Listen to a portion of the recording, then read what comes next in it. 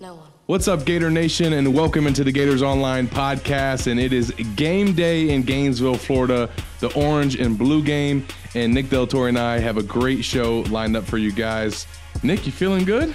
Yeah, hey, it's a practice game. Al and I were saying we're talking about practice, but it is a scrimmage, though. So starting yesterday, there was some traffic. So I know some people didn't like that the game was changed from Saturday to Thursday, but I think if you go on Gators Online and look at that recruit list, you didn't stop Cormani McLean from coming. No, it might change your mind about moving the game, because I think that tactic for recruiting worked. But just driving around town yesterday, it felt like took me a little longer to get home from Publix, and I think there's some people in town. So yeah, it'll be interesting to see how many people are at the game tonight on a Thursday night. Well, we mentioned Cormani McLean, the headliner for the visitors today. Money.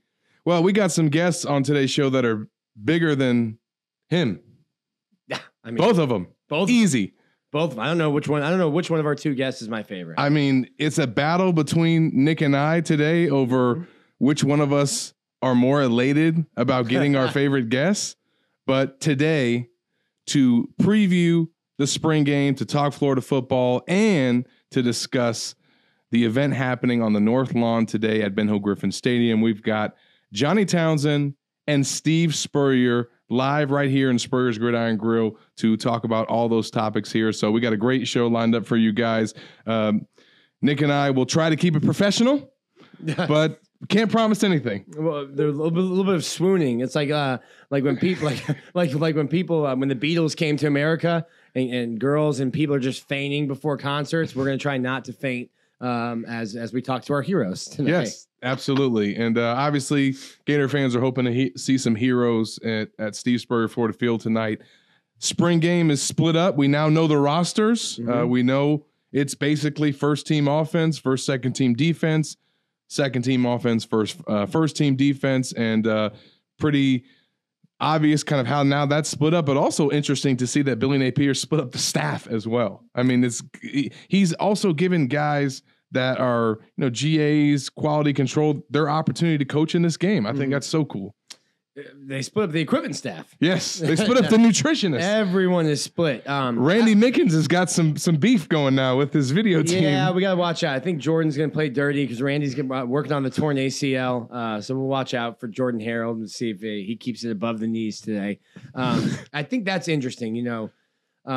I didn't love going and covering a spring game when Chris Doering is catching a touchdown. Nothing wrong with Chris Doering, but he's caught plenty of touchdowns in the swamp. Doesn't need to catch anymore. And I think the biggest thing that I'm excited about, well, first off, our first spring game since 2019. Yes. And in that one, I can't remember which former Gator caught a touchdown, but he didn't catch any of the next season. So I think the biggest thing I'm excited about is just that the team has been split. They're not even gonna share a locker room. I don't know which team's in the visitor locker room. We'll find out after the game, but someone's in a stinky small locker room. Who earned the right to be in the home locker room? Who earned the right to be in the visiting locker room? That'll be interesting to see that dynamic. We'll see if they have a little steak and beans action going on. We'll hear Coach Spurrier talk about. But I just like that they created competition for this game throughout the whole week. And honestly, this is what it's about. I think especially with a new organization and a new staff on board, they kind of really see what these guys are made of. And I think it's going to just create a much better atmosphere and a much better product on the field tonight in the Swamp. Yeah, and I guess an old Will Muschamp saying it's good on good tonight. So if you look at the blue roster tonight, that's your first team offense. You look at the orange roster, confusing. Orange is wearing white jerseys. Yes. So don't get thrown off by that. Yeah. And the orange is the first team defense. So you're going to see the first team go against the first team. And I think that's probably, a good move for Billy Napier in his first year. Hey, we're bringing competition or you're saying you're going to, and then you do it. You're not going to have the first team go out there and just beat up on the second and third team and, have one of those spring games where it's 65-0 and blue beats orange. The other thing I'd like to see, though, and we're going to get into some stuff we're looking for tonight. I want to see both quarterbacks, Jack Miller and Anthony Richardson, play with the second team. Because I think so much about a quarterback is elevating the players around you. And you detailed this in your report And if you guys subscribe to Gators Online, you know this. Yeah. You know this. Take advantage of the spring ball special while it's still going, folks. Yeah. $10, get you 4 months. We got more coming. I want to see the both quarterbacks play with the second team. Can you lead a touchdown drive with the second team offense against the first team defense? Especially if the other guy can't. Yeah.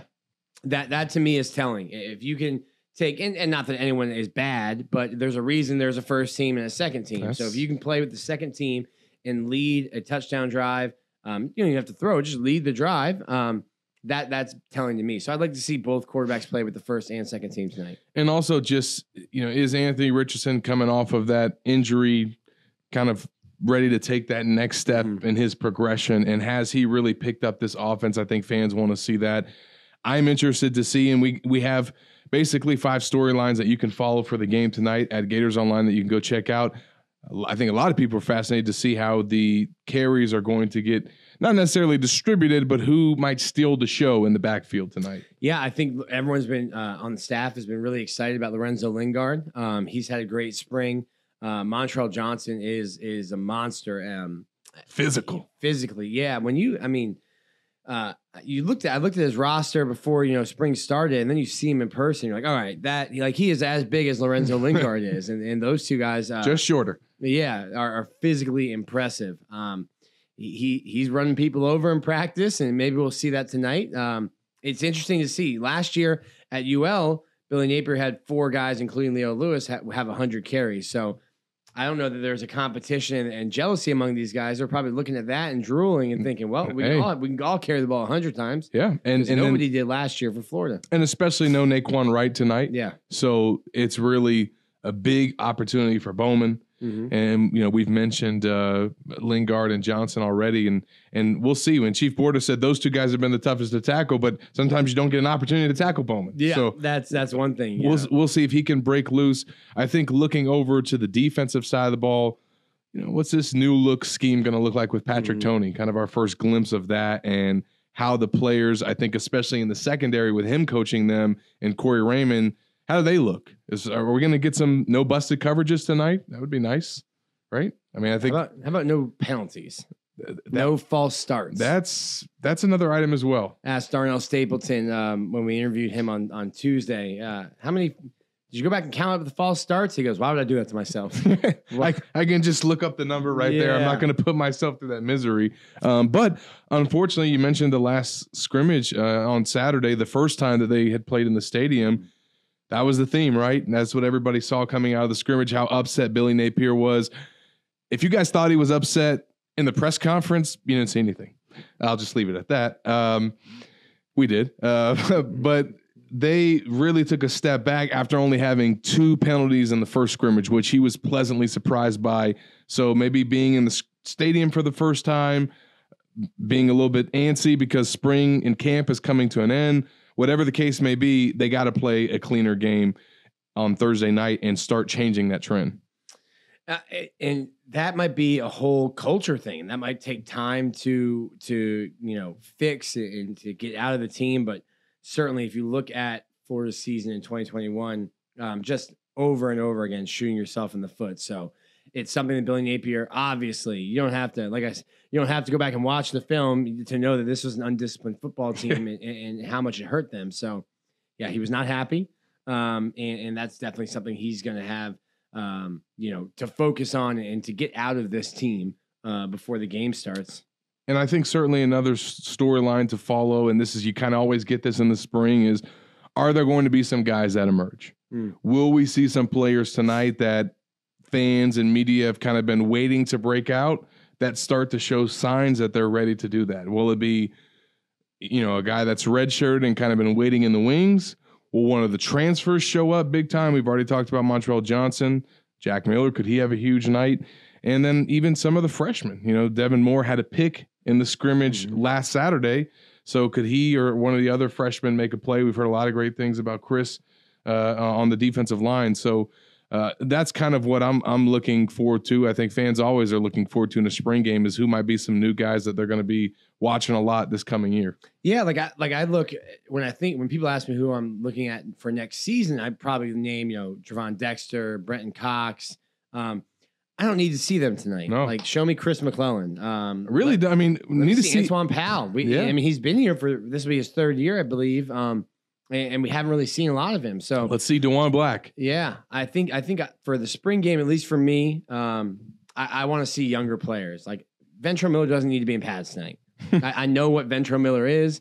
I know what he means to the team. I'm sure he wants to play. He wants to go hit somebody. Because he's been held out already this spring because of his class. But I don't need to see him that much. I don't need to see that much of Trey Dean. I want to see some of these younger players. I think Devin Moore is a guy that the coaching staff is in love with. Had a great spring. Really benefited from enrolling early. Let me see those younger guys, and I think that's really what I'm looking for. I want to see Jaden Hill run. He's been non-contact, but I want to see how he runs and how he cuts. I want to see Jalen Kimber. We haven't really seen much of him. Who's going to take that spot across the field from Jason Marshall? So there's a lot of storylines, a lot of young players that we haven't seen much in the fall that I'd like to see tonight. Yeah, absolutely. And then obviously this is kind of be a chance for this team to create some momentum going into the offseason, but it also might be the last time that you see some of these Gators because as Billy Napier has hinted at several times, there is going to be some attrition that this team goes through, and they are going to need players. You can't be very aggressive in the transfer portal when you're already over 85 scholarship players currently, and he's talking about giving walk-on scholarships. 5 scholarships? Which would put you well over 90. So there's going to be some attrition, and it's not a fault of Billy Napier. It's not a bad look on Napier at all. No, it's going to happen everywhere. I mean, Oklahoma with Brett Venables, you're going to have guys that went through Lincoln Riley that spring there, or at LSU, at USC. That this isn't the coaching staff I signed up for. This isn't the system I wanted to play in. I need to go and find somewhere where I can play right away, or for a number of reasons. And it's never been easier for players to transfer. Yeah, and now you have the new thing that's kind of thrown a wrench into everything. And I wrote about it this week at Gators Online. It generated a lot of conversation on our message board, Nick. And that is where things are at with NIL. And I wrote about Marcus Castro Walker, Florida's director of NIL and player engagement, the role that he plays in all this, and some very candid and honest conversations and comments that he gave about how this is affecting the college game, what Florida is trying to do, and you're either going to sink or swim. And Billy Napier has no intentions of sinking. No. And nor does the Gator Collective. But I think what folks have to realize is, and I asked Billy Napier about this after the scrimmage, but look, I mean, but in the past, guys used to transfer because they were unhappy. Mm-hmm. They weren't getting enough playing time. They were homesick. They didn't like their position coach or a coaching change that had happened, whatever the case may be. Really, the only time that guys left a school and there was nothing wrong was if it was like a grad transfer situation. Somebody someone in the family sick and we're trying to get closer to home. But now you maybe already saw a little bit of this after the regular season ended, but I think now with NIL just becoming more and more prevalent, you are really going to see this spring some starters at major programs leave their current schools when there's nothing wrong.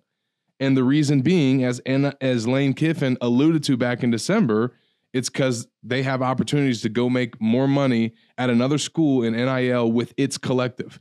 And, I mean, it could happen to Florida. It's something to watch out for and be aware of. If there's a guy that hits the portal next week that you guys are like, didn't expect that to happen, some of that might be in play. So it's something that Florida is trying to navigate through and also be prepared for.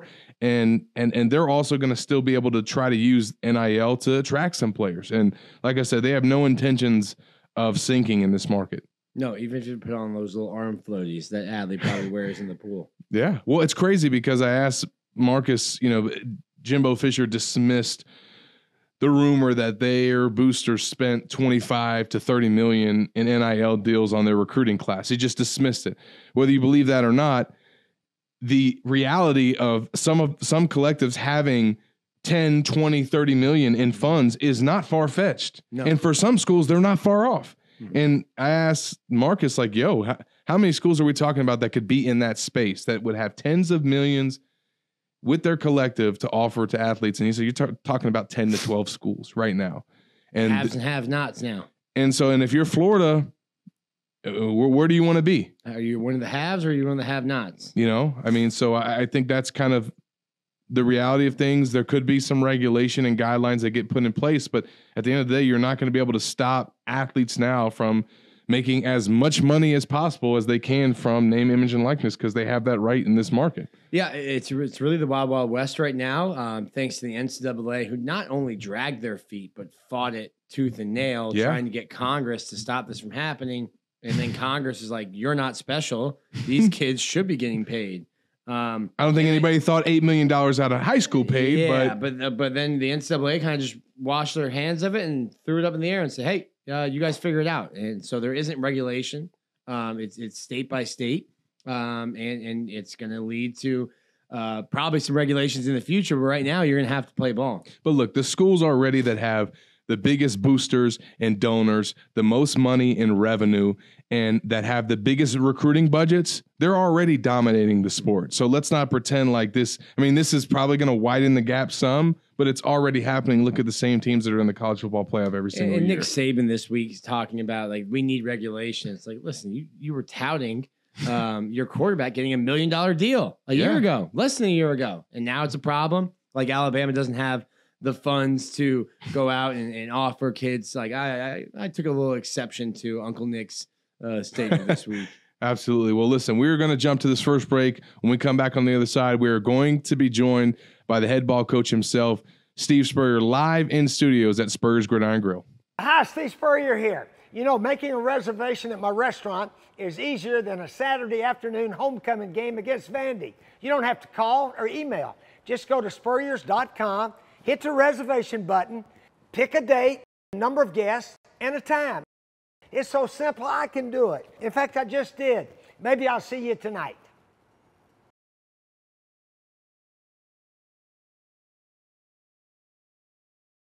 Welcome back into the Gators Online Podcast, and we are now joined by a very special guest, the man himself, the head ball coach and ambassador, Steve Spurrier. Thanks for joining us, Coach. Good to be with you guys here today. Yeah, at the restaurant here, we've been thrilled that the restaurant's been well received by the people here in Gainesville, and most all the sports teams at Florida, Billy Napier and all the coaches bring recruits here and coaches and staff and so forth. So we've been very happy thus far.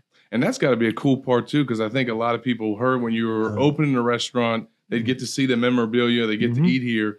But all the events that happen here, this has just become like the spot here in town for. Well, I hope so. And, we got the spring game tonight, actually, Thursday night. And Chris Doring and the SEC Network guys were in here last night. Yeah. So the TV guys come, fans from other schools come. We played Kentucky in basketball here, and a bunch of Kentucky basketball fans were here that night. And I a lot of times blow my whistle and say thanks for coming. And I told those Kentucky people, I said, now we can live with you guys beating us in basketball most of the time, but dadgummit, you're beating us in football. Stop that. We're going to start getting mad at you people. So they thought that was sort of funny that they're beating us in football. But that needs to stop. Hopefully that starts this year with Billy Napier and a new regime here with the Gators. Did Tennessee fans come last year when they were in town? Yeah, they had a good crowd here. Yeah, a good crowd came by. And, of course, I got a picture of Pat Summitt down there. She was a really good friend, coaching friend of mine, and one of the best coaches of all time. We hear about women being manager of the baseball team, Tampa Tarpons down and everything. And I remember back when she was coaching, a lot of people said she ought to coach the men's team at Tennessee as well as the women's team.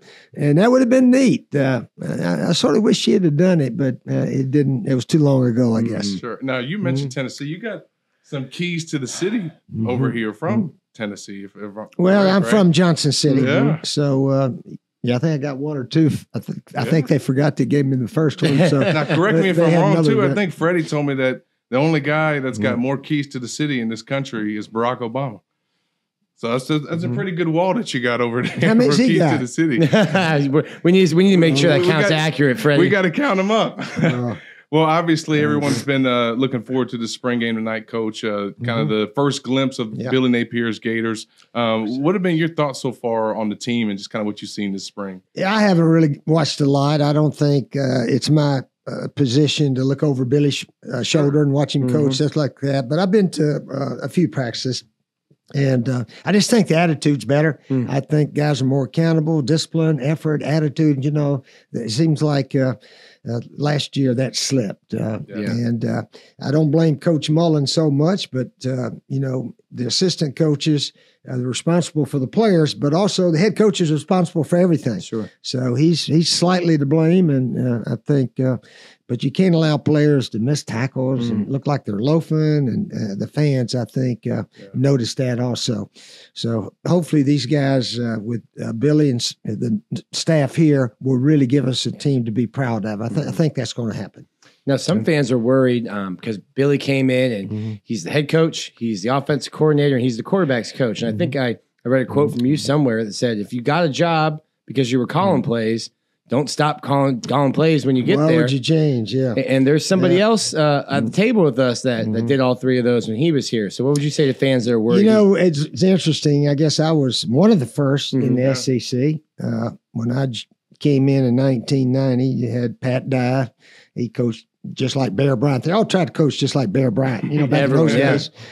Johnny Majors, the guys in Mississippi, Billy Brewer and so forth. I don't know if another head coach called the plays back then, you know, the Vince Dooley style and so forth.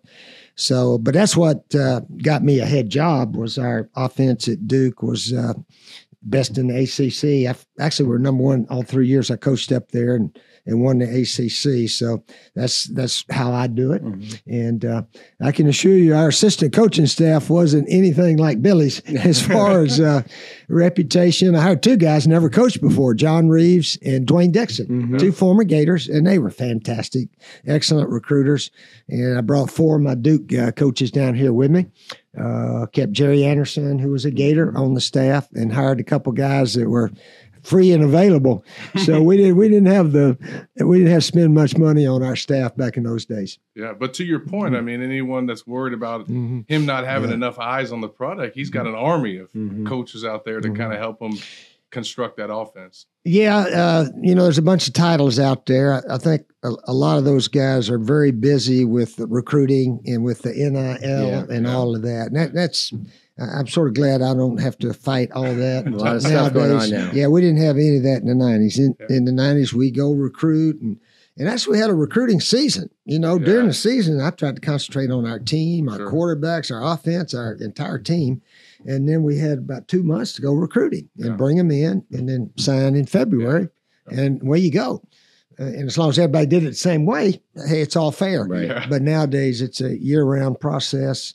I think at the spring game tonight, there's supposed to be, I don't know, 15, 20 of the top 4 or 5 star guys in the country are coming. So it's a big night for recruiting. Yeah, absolutely. Yeah. And when was the first time that you got to meet Coach Napier in person? Do you remember when that was? Yeah, it's when he came here.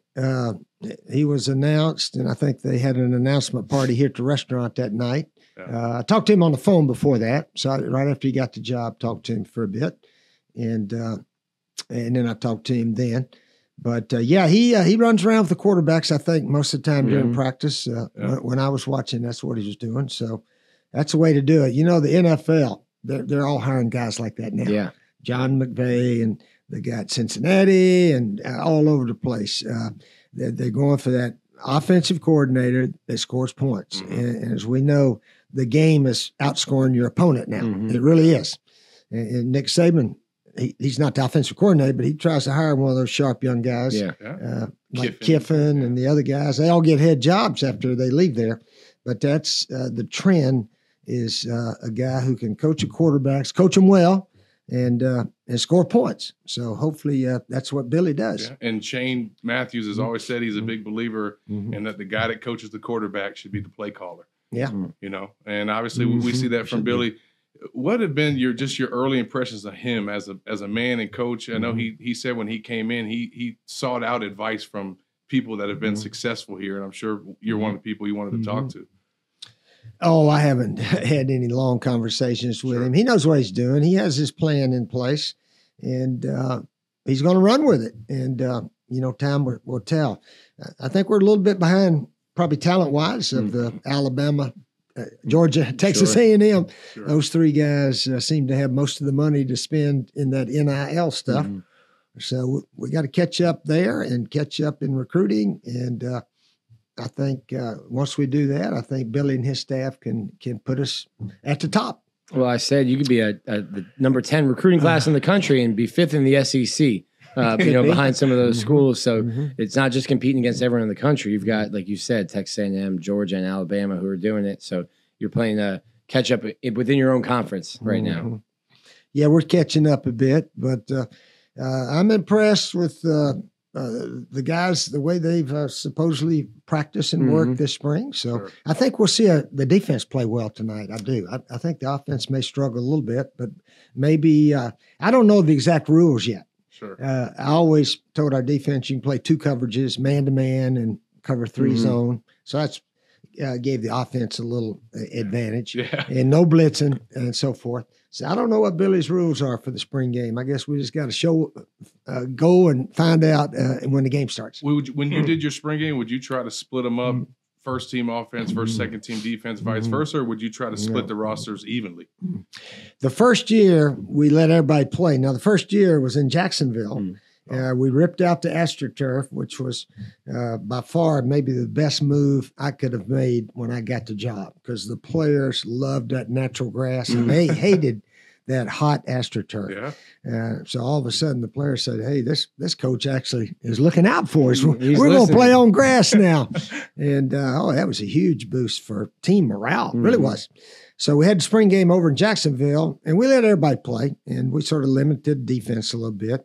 And then the next year, of course, Shane Matthews had a big game and went on and won the job and became SEC Player of the Year, and we won the SEC first year. Yeah. So it all worked out pretty good.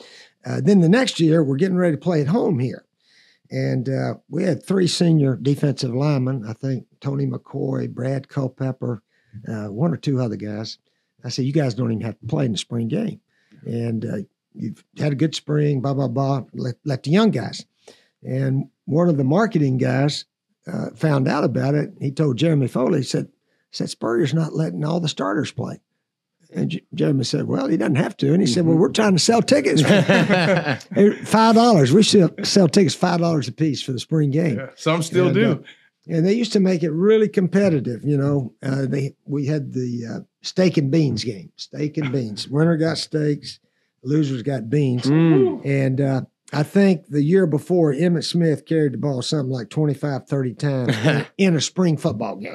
He didn't want beans. He didn't want beans for dinner. That doesn't make sense. But we used to do a lot of things around the Florida Gators that needed fixed, as we know. So we sort of changed the spring game attitude that second year here in 91. That's awesome. Yeah. Let the young guys play, let them compete, you know, and maybe make some plays. We knew who could really play. Sure. And a lot of walk-on players got a chance to play also. And like somebody like Ventrell Miller, he's going into his 6th year. How much do you need to see him play tonight? You know, you know what he is as a player. He knows how to play football, and you've got a bunch of young guys behind him at linebacker. So this is their night. Yeah. Yeah, and probably the best thing we used to do also, I don't know if y'all were here back in those days, but we gave all awards at halftime of the spring game. And we gave about 50 awards, you know, like everyday award, offense, defense, special team, hustle award, most consistent, big play award, whoever made a big play. And those kids love hearing their name. Yeah, and we give them a little old tiny trophy, you know, and their parents are up there going crazy. So halftime awards, especially the walk-on kids, they got recognized in the swamp in front of a crowd and picked up a trophy. And that was a memory of a lifetime for those kids. Yeah, and they certainly loved it, as their parents did also. You did that throughout your tenure? Yeah, we did it. We did it every year here. That's awesome. Halftime award show. That's awesome. Hey, I love it. As we wrap up with Coach Spurrier, I do want to ask you about one of your former players that is back in town. Mike Peterson is on Billy Napier's staff. I'm sure it's been cool to see Mike Pete kind of in the hallways and back here. Just how awesome has it been to have one of your former players back here in town?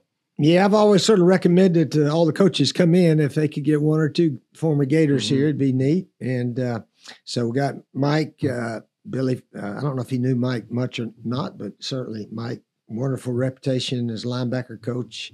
He was up at South Carolina. Cheston Blackshear is here as one of their assistant to the assistant coach. That's right. as the organizational chart goes with Billy. So we got 3 or 4 Gators, and I think Vernell retained his job as administrative assistant. So we got several Gators on the staff now. Yep. How gratifying is that for you as a coach to see them go through their playing career and then find coaching and then start impacting the lives of young men? Yeah, we got a lot of guys out there and about, and it's neat to have a few on the staff here. I think I always try to have 3 or 4, but I guess I was a little more favorite to Gators than most of the other coaches. But assistant coaches, they're important. But the best thing assistant coaches can do is have a wonderful attitude and be an outstanding recruiter and get along with everybody. That's basically it. The defensive coordinators, hey, here's how we want to do it. You know, the guys that's calling the shots, they got to be really sharp. And to me, the assistants, hey, how you want me to coach this? And then coach the heck out of it. Yeah, now, Coach, with the spring game wrapping up, that means all the focus is going to be on baseball and softball season. I know my man Nick wants to ask you a little baseball before we get out of here. Well, gymnastics, you know. Don't forget about that too. Our lady gymnasts have a chance to win it all. And I told Jenny Rowland, I said, if they win it all, then they really have won it all this year. They've won the regular season, SEC, the tournament. I think they tied with Auburn or something, so they won it. And then they won the regions and blah, blah, blah. And if they win the national, they have won it all. So they got opportunity to do that. Talk about a steak and beans meet tonight for the gymnastics team. Yes, that's right. Well, they've had a super year, but I know they want to win it all. They want to win national championship, and certainly we got a team to do it. So they've set their goals and they're very high, and they're hopefully going to achieve it here. Now, Coach, we're sitting here, and you've got a Heisman Trophy, you've got some national championships, but someone told me you might have been a better baseball player than football player. I don't know if I was. I don't think I was better. But are you undefeated as a pitcher? Baseball was probably and basketball were by far my best 2 sports growing up. And my buddies was telling me you'll quit football once you get in high school because there's nothing you can do well there. And, nobody threw the ball then. It was fullback, off tackle, option play, and this, that, and the other. In junior high, I played linebacker and fullback, I think. And but I was a kicker. So since I kicked extra points and punted, I sort of stayed out for the team. And so I was a kicker and sort of punter in my sophomore year. And then my junior year, we started throwing the ball a little bit. And then my senior year, we threw a little bit more. And then I became a football player for some reason. But we still played all 3 sports back then. We didn't, and I encourage young guys and girls too to play as many sports as you can, and then you'll know. Because if I started specializing, then I would have quit football because I wasn't very good in football. Man, the University of Florida would be way different if you had quit football. But totally blessed to come to University of Florida, Coach Graves, and meet my wife Jerry here and so forth. So I've been extremely fortunate. And like you like to tell a lot of people, when they ask you what was your best game as a player, you don't go with football. You go with what you did on the baseball diamond. Well, it was, we won it my junior year in Nashville. And then my senior year, we went to Memphis and the Memphis Christian Brothers, private school there. And they go to the state tournament just about every year. They are a baseball school. I don't even know if they play football at the Christian Brothers High School. Paul Feinbaum, by the way, went to the Christian Brothers. All right. But they've won numerous state championships and so forth, but double elimination. So we beat them 7-6 the first game, and I pitched 8 innings. We had to go extra innings. Extra inning there, So we actually had a day off. We won our first 2, and then they beat another team, so we had to play them a day later. So our other guy, Bud Oxendown, was the pitcher, and they beat us actually 12-3 in the first one. So that set up the game for all the marbles. And so I pitched 8 innings. One had a day off and then 7. So 15 innings in 3 days. Whew. And then last night I noticed the pitcher for the Dodgers. Clayton Kershaw. Yeah. He's got a no-hitter, perfect game. 7 innings, they take him out. I said, oh, come on, man. You only had like 79 pitches, too, and they took him out. Yeah, less than 80 pitches. That doesn't make sense. But I guess the perfect game wasn't important to what they were doing. Yeah. Well, but we held on and beat them. We beat them 7-5 the last game. And, I mean, they had 2 guys on the last inning, and the guy flew out to center field.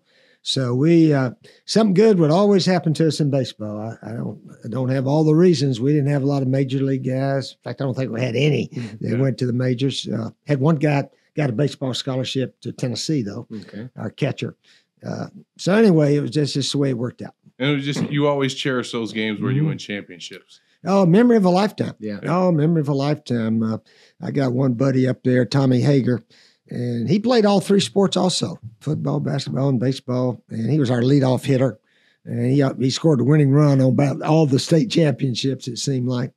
So we reminisce quite often, you know. Well, so, Coach, we appreciate you reminiscing with us today. Join us to talk about the Gators, talk about the spring game.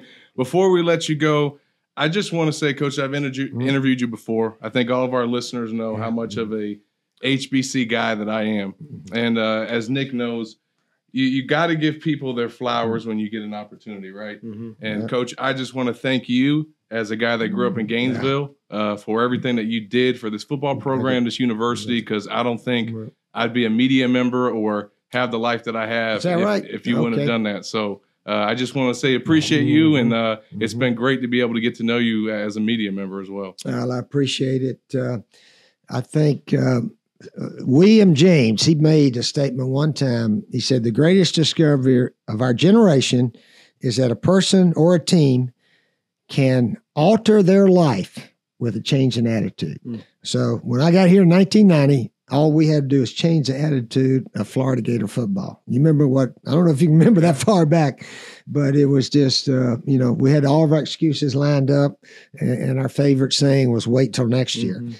But players were already here. We were loaded with players, and all they needed is to believe we're good enough.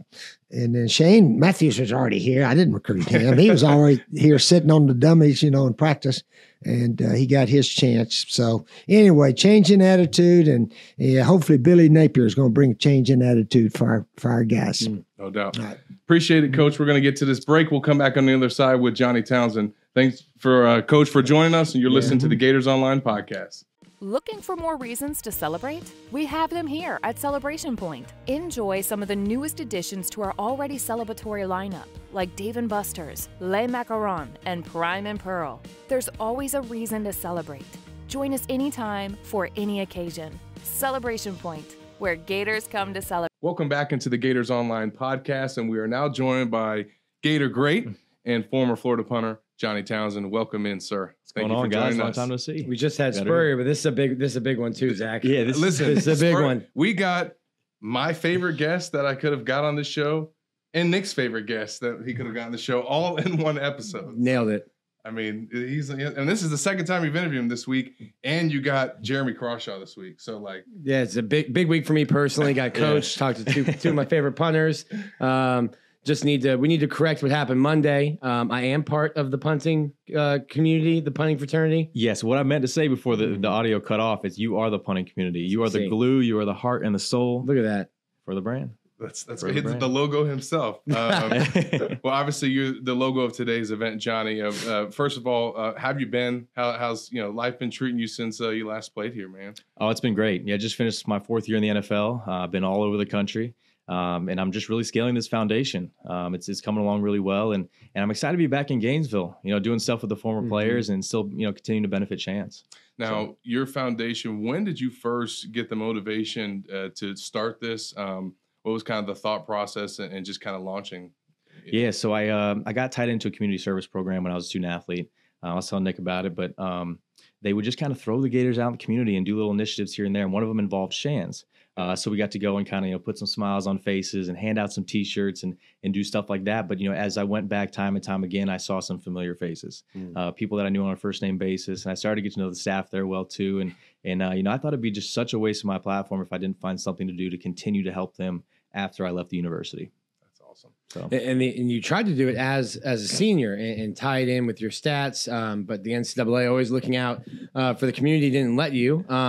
So how quickly after, I guess, go through that process. As soon as the season ends your senior year, you really were able to kind of kick it off. Sure. Well, we punted so much. Yeah, I was like, we can raise some dollar amounts if people pledge to donate for every yard I punted, something like that. Well, people might have lost their houses and they might have had to have a second mortgage. Take out some loans to support that one. A lot of punting yards, but so the NCAA shot it down. They said at the time you couldn't use your likeness for anything, even if it was charitable endeavors. So they said no. So as soon as I penned a paper, signed away my eligibility, I was able to do whatever I wanted. How good of a feeling did that feel, and what was it like doing some of these initiatives in other communities first? Yeah, it's been great. So I haven't really expanded to other markets yet. Everything I've done is primarily, directly benefit Shands. And I'm starting to do events outside of Florida now. I got Nashville next week, and we're still going to benefit Shands, but just kind of out of state from a whole different market there. So. Well, they say Gator Nation's everywhere, so I'm sure you'll find some Gator fans up in Tennessee. It is, yeah. They got the Music City Gators there, the Gator Club, and they run deep. They run deep, so.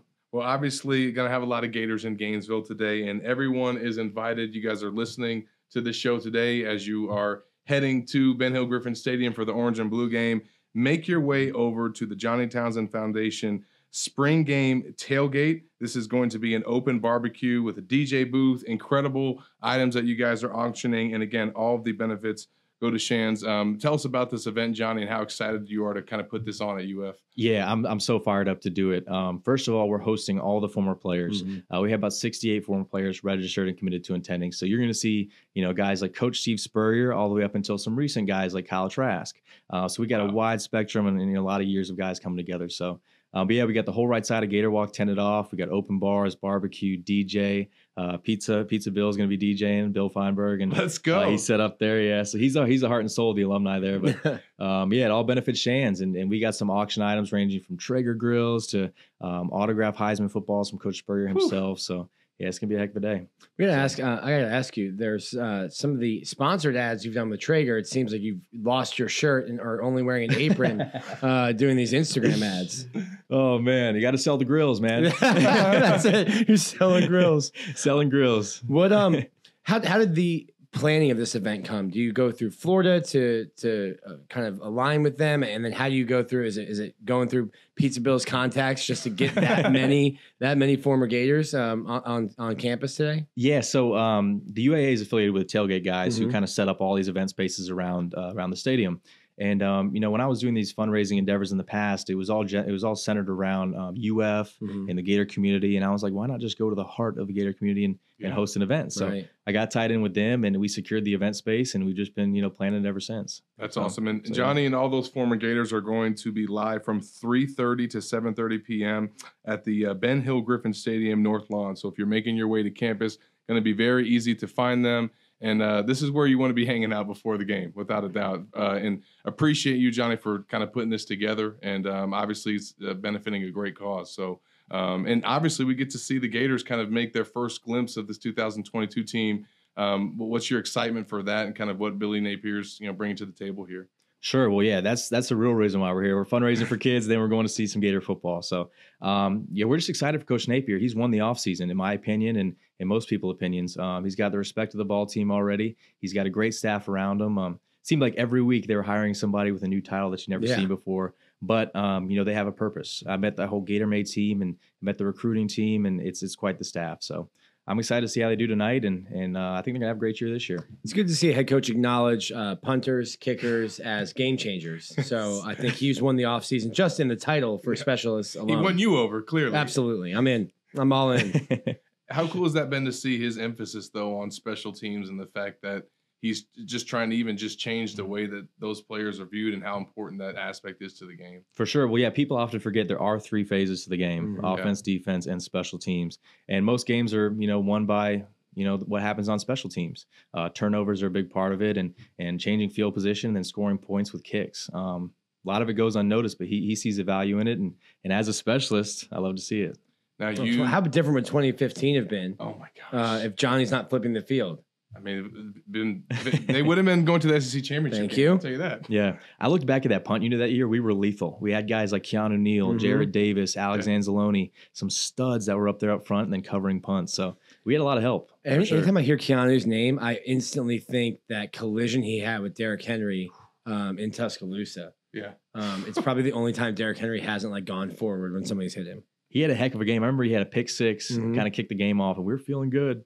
We were feeling good. We were feeling good. We were feeling good. We were like, we got him. Came out of the second half, got rolled. But yeah, that was a heck of a game. That was fun to play in Tuscaloosa. Yeah. Now, obviously, you've gotten a chance to visit a few times, and there's some things changing here on campus in terms of the facilities. You and your brother got a tour of the new complex that's opening up. What was it like kind of seeing that thing be built and just see the changes that are kind of happening here? A little jealousy. Yeah, I was going to say first emotion was just pure envy. I was hearing about the cryotherapy units they got, all these cold pools with treadmills, and they're going to have their own swimming pool out there with palm trees and stuff. But it is a premier athletic facility. In all seriousness, I have never seen anything like it personally. Just from the layout to the amenities to how it's structured right there against the practice fields, it's special.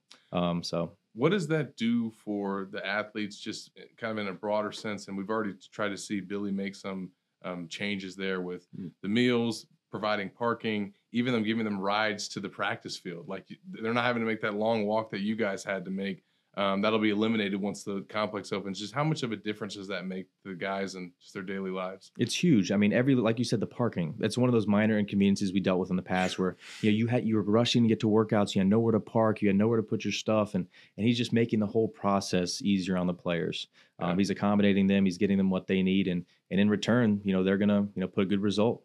How many times did TAPS get you with those little yellow envelopes? I actually got banned from parking on campus permanently because of the amount of tickets, in all seriousness. Wow. They got me for everything. If my tire was touching the line, ticket. If I backed into a spot, I was parking facing traffic, ticket. Yeah, one semester I had like $2,000 worth of tickets when I lived at Springs over there. Parking ferries, Yeah. the struggle was real. Yeah. So where are you parking today? I have no idea yet. We'll see. I don't even have a guest pass yet, so we'll see. We'll see. Hopefully Napier can get you hooked up with a guest pass. And obviously, we talked a little bit before we started about your NFL career. Just what has it been like having that experience of going different places? Obviously, getting a chance to play with your brother, and just getting that time, in the pros. Sure. Well, that's what you work for. Most kids that are football players when they grow up, they have dreams of going to the NFL and doing all that. But I always wanted to be a Gator. That was my dream. And in my head, that was the extent of my football career. But luckily I had, some success here and got to, get drafted and just finish my fourth season. But the coolest part for sure was playing with Tommy. I've played football with him at every level of the game possible, from flag football to Pop Warner to high school to college. And then now in the NFL, it's been pretty cool. How many brothers can say that? Every level of the game, you've been on the same team. Not many. The same position too. It's just quite rare. I don't know how much you've talked about this in the past. Can you just walk us through how that came together? What those emotions were like for you and him and your family when that day happened? Which one are you referring to? When you guys last year, joined the Chiefs. Yeah, so I was actually with them in 2020 for a while too. Yeah. I spent a couple months with them before I got plucked back to Baltimore. But this year was an interesting situation because I was going through a period of free agency of like 2 weeks, and Tommy got COVID, and I was the next guy up on their list, and they called me in and said, "Hey, we need you to punt in 3 days. Tommy's sick." So flew out there, and within 2 days I was suited up playing, and the whole fan base was confused because there hadn't been any news about Tommy with COVID, and they see a Townsend run out there with short hair, and the panic was on Twitter. Did he cut his hair? Did he cut his hair? Who's this guy? So it was cool, man. It was cool to have that happen. Cut his hair and change his numbers? What's going on? Yeah, it had the whole fan base confused. It happened real fast. You did a jersey swap. Yeah, we sure did. So I actually saw him earlier in the year when I was with Baltimore. We jersey swapped. I think it was like week 3 of the season when we played against the Chiefs. So me and Tommy got a cool, opposing team jersey swap, and then we also did one when I was with the Chiefs. Now, with you being here with your event today for your foundation, kind of get you to reflect here for a second. But do you think about how much maybe things would have been different for you if you hadn't made that switch and decided to come to Florida and kind of fulfilled those dreams of being a Gator, because you were headed to Ohio State? I was. And it's really funny, actually. So I'll tell a quick story. When I got to the Titans, Coach Mike Vrabel's there. He was coaching at Ohio State at the time, and he recruited my area in Florida. So I got to know him really well when I was, committed to Ohio State. And the first thing he said to me when I showed up to the Titans is, he's straight-faced, "Why'd you decommit from us?" Why'd you decommit from us? Still holding on to it since 2012. He remembered that, and that was the first thing that's the first word he spoke to me since I decommitted. And it's been 8 years. That's wild. Hilarious. What'd you say?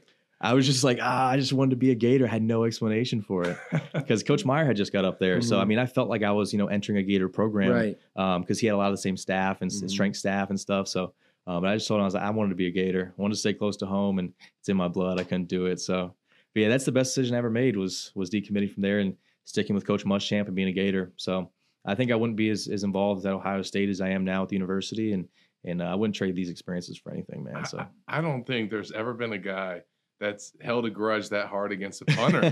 I mean that he's clearly hurt. He understood what he was you losing. Understand those feelings. Coach Faber understood what he was losing. Yeah. It wasn't a good start to his career in Ohio State. Yeah.